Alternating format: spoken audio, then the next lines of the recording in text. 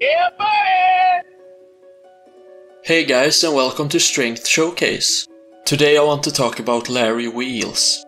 Because after a bit of a mishap, he just put up an incredible set in the seated shoulder press, lifting 90.7 kg per hand for 4 very controlled repetitions and displaying a great range of motion. After an extended period focused on bodybuilding and arm wrestling, Larry has recently hinted that he might return to powerlifting. And him hitting new PRs and saying he's feeling stronger than ever further backs that up. So if that is the case, we could very well see another strength legend return to the platform in 2024. But I would love to read your speculations in the comments.